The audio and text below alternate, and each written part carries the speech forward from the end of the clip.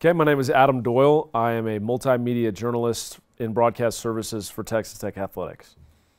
A lot of it is basically seeking out stories within the athletic department from all sports, finding different stories that we can tell about athletes from a number of different sports, shooting those, editing those, kind of telling stories and providing content for the website, for social media, for YouTube. A lot of the platforms that people are finding things on nowadays. And some of it is as simple as doing what the media would do, shooting media availabilities, highlights of games, things of that nature. In a lot of aspects, I'm just kind of, depending on what sport it is, I'm just supposed to engulf myself in those athletes and in that sport and give them what they need video-wise. No, I didn't have this position before. I did something pretty similar. I was a sports reporter, a weekend sports anchor and reporter for KCBD News Channel 11 here in Lubbock for 2 years, a little over 2 years before I moved over to Tech. And I'm doing something very similar here than I did there. The only difference, the main difference being that I'm not, doing the 6 o'clock and 10 o'clock news, not doing live shots, things of that nature. Before that, I was an intern at KCBD for a short period of time, and I was an intern for the better part of a year for KFOR, the NBC affiliate in Oklahoma City. So basically a lot of local television at a pretty large market and a medium-sized market before I made my way over to Tech. Multimedia, I mean, multi is clearly in the name, so it's really, it's kind of, the way I would define it is it's a number of different platforms in which your video content, your photos, all of that stuff is all the different platforms that stuff would go on and trying to reach it out to the masses.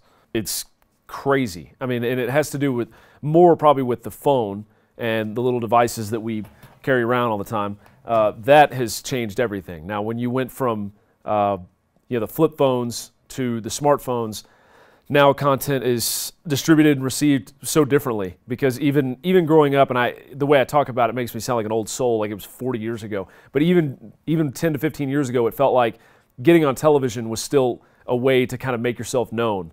Now you don't need that anymore. You have clearly YouTube, Facebook, Twitter, you said it, Periscope, Facebook Live, all these different things. You can go live, you can do whatever you want from your phone, and you can make a name for yourself, or you can broadcast something immediately. Today's age is so immediate. It's made our attention span so short as well, because we can get things so quickly. We don't need to wait till 6 or 10 o'clock at night to hear what's going on in the world. So yeah, just in the last 10 years, things have changed drastically. And what we do, especially here, is completely different now too. We have to realize that our audience isn't wanting to wait around and watch 4 to 5 minutes worth of something, or even two people just talking. They don't have as much of an interest in it now. They need it. They need it now. They need the content immediately, directly to the point, and that changes a lot of what we do. So it's just it's the age that we live in.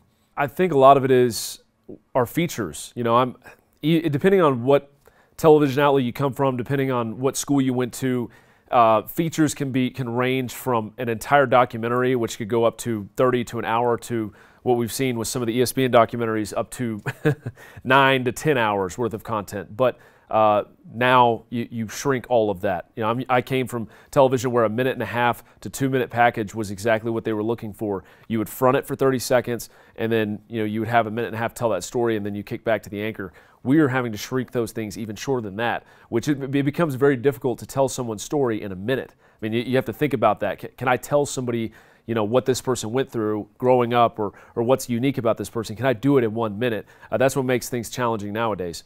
Typically, even in DTI and things of that nature, we get to, you have a 4 minute package. It's like, we've got to make that, 1.5, 2 minutes at the longest, because people just aren't going to follow it for that long. That's the main thing that I see. You're not, highlights, things of that nature, you don't have to shrink those down, because that's a live event, that's a game that people are going to tune in for. They want to know everything that happened in the game, so they're not going to worry about that as much necessarily. But yeah, when telling stories, you got to shrink it down a lot. That's probably been the biggest difference. I wouldn't say one specific instance, but I'd say that over time, when you have meetings with the marketing department, and they, maybe to a fault at sometimes, take some of the analytics that we see on social media maybe too seriously, but you have to pay attention to them.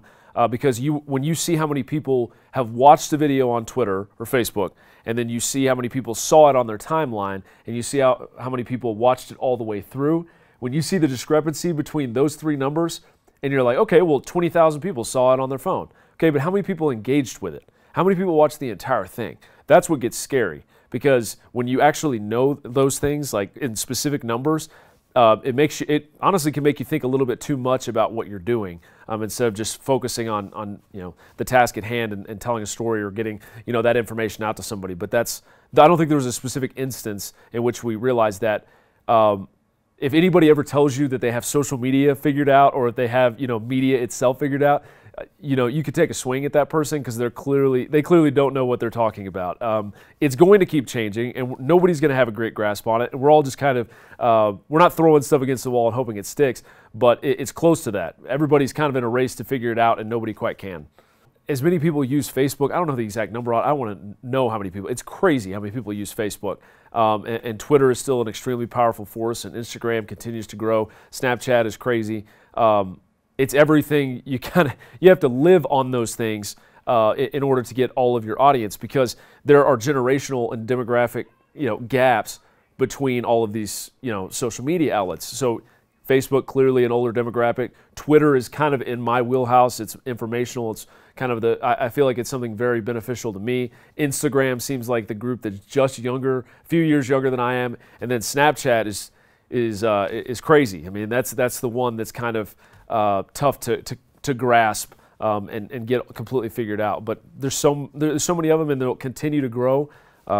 You have to stay on top of those things, and that's why I think you see that a lot of our department is young, and a lot of athletics communications is young, because the target audience, a lot of this stuff is younger people, and they spread it to the older people. I feel like that Facebook, YouTube, those are kind of the older demographics, and that's how we get those things. And I know that I don't know the specifics on it, but I know that external operations in general now is finding ways to send our content through email and things of that nature to the older demographic, to a lot of our donors as well, to get them that material, because it's more difficult to get to them, because there's a couple steps in there that seem simple to younger people that are technologically savvy. Some of the older people that weren't raised on all the technology, yeah, they become kind of the harder group to reach. Still a very important group that we have to reach, though, because they bring a lot of finances to the university.